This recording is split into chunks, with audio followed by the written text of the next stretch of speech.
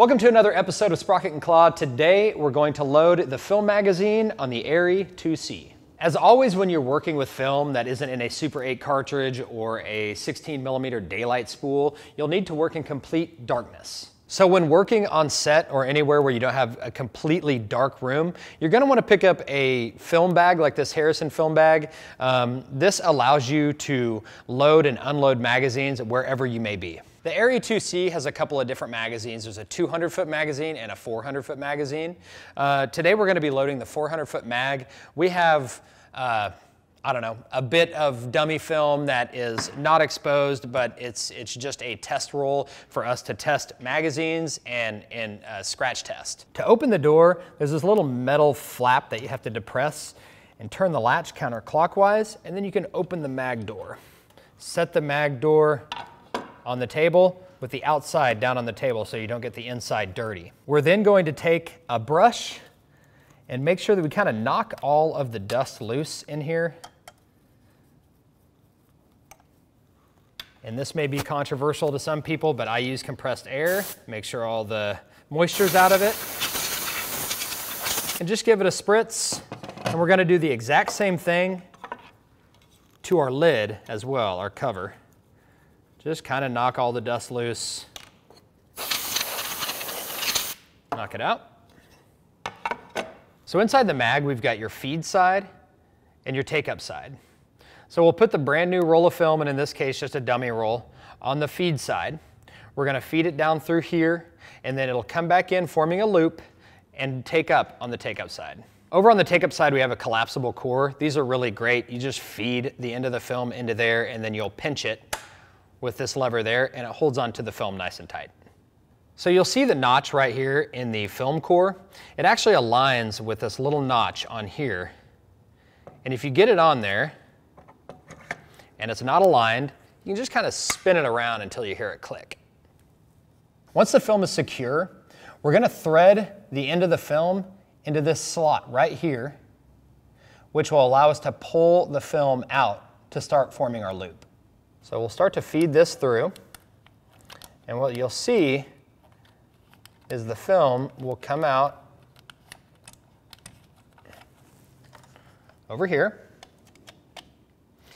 And we will, the beautiful thing about this magazine and most film camera magazines is that you'll see this notch right here.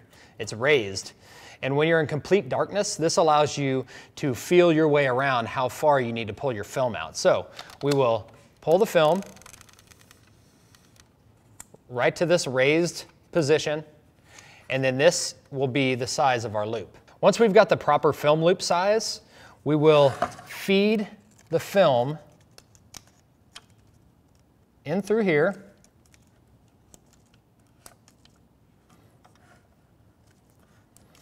And you can also use the gear to work it through. It'll come out on the take-up side where we're going to feed it into our collapsible core. Once we have the loop created and we've threaded it back through, we will place the end of the film into the collapsible core. Make sure that you've taken as much tension up as you can, and then we're gonna close the core. One of the safety features on the 2C mags is that this lever right here is the footage counter for the outside of the mag, and it needs to be placed up against the feed side. So you'll lift up on it, move it over, and it'll set nicely right on your film. All right, so these two recessed slots on the bottom of the magazine line up with these two hooks on the inside of the door. And hopefully I don't struggle. This is a funny angle. There we go. You'll just lock the door and you're good to go. All of that work that we just did would be done in total darkness, in a film bag or a completely dark room.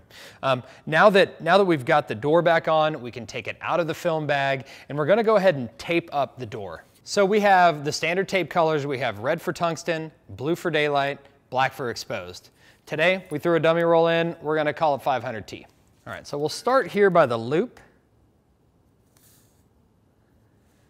and just work our way all the way around.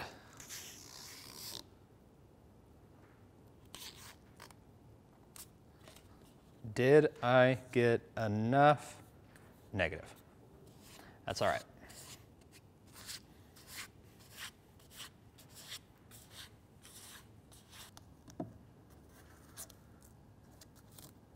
And this last little bit. As always, you definitely want to throw a piece of tape over the latch. Don't touch. Then Arri has been nice enough to put this nice big open space for us to mark our magazine. When you're actually on set, you're gonna have film mag labels that you'll put on here that has a bunch of information on it. And then when you unload the film from the magazine, you're gonna put it back in the can and you're gonna stick that label onto the can. We've got the mag all taped up and now we're ready to thread the loop into the camera. What I like to do is turn the film sideways and kind of squeeze it together and thread it down in there. You want to make sure that your magazine is nice and flat, like so. And then you lock, you push this knob in and you lock, and now the mag is set in place. Again, we're at a little bit of a funny angle, so it's tough to show this, but there's this little lever right here that opens up the pressure plate. The pressure plate puts pressure on your film and pushes it against the gate. So here, we want to pull the film out of the way, open the pressure plate all the way up, and put your film down in this little channel right here. So you can see up there in that little recessed channel that there's a line, and that's where you're gonna push your film back up to. You just have to stick your finger back in there and just push it up ever so slightly and get it to match right there. And then we're gonna work on getting the pin into the perf. So right here is your claw that moves into the sprocket, pulls down, and it's really the lifeblood of this camera. This is what makes the film move in the movement. This is what gives it that 24 frames per second. It's very precise, and what you need to do is make sure that you're living in one of these sprockets, one of these perfs right here, and make sure that your loop is correct. So you have the correct amount up here, correct amount down here, and it will drag on this bottom floor a little bit. It's designed to do that. So once you have the claw in a sprocket, you will be able to advance the camera like so. You'll be able to shut the pressure plate.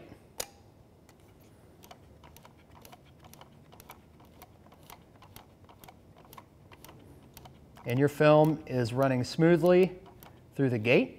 I just want to show you how you advance the camera without running the motor. So when you were watching the pin move the film through the gate, I was rotating this knurled knob right here, which this just allows you to advance the camera very slowly by hand while you're getting it threaded. Now all that's left to do is put the door back on. Throw the door back on, and then you have a lock right on the bottom, and you're ready to shoot. Once again, thanks to Neil from Kansas Grip for hooking us up with all the light and grip. If you have any questions or any content that you'd like us to cover, make sure that you put it in the comments section down below, and we'll see you next time.